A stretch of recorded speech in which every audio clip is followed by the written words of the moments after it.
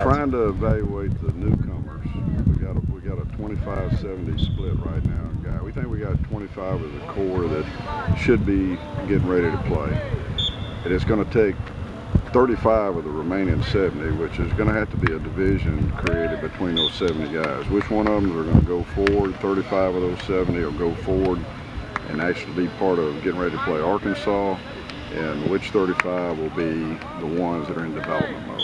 And it's going to take a while. It's probably going to take this week and next week to get to that point. But it does. Every day brings you a little information, and he surprises every day. Like yesterday, I thought that Dalton Screws was the biggest surprise out here from Welborn High School. I mean, he's not fast, he's not big, but he's aware. Kinesthetically, he knows what to do on the football field. New names besides Buster would be Marquise Merrill. He's going to be an impact player, day one. Hasn't played in the game yet, and the biggest one may be our punter. Yesterday was the first day he ever had on a football helmet, so he ain't even had all the pads on yet. So I don't know what we got with that one. You need to do an interview with him. You may find out more than I can find out with him. But it's just a lot of them right now. Like I said, there's 70. We're looking for 35 to get on the bus. 35 waiting for their turn.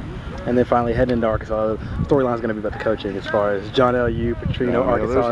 There's a little drama, I guess, to it, because there's some histories associated, with what happened with Bobby and John L.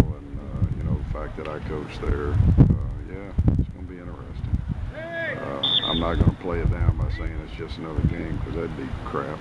It's not. But I don't know what the emotional stir is, because I don't have any idea. I know walking into that stadium, there's going to be a moment, but I'm still going to be about this team and what we're there for. I'll just have to get over it. Perfect.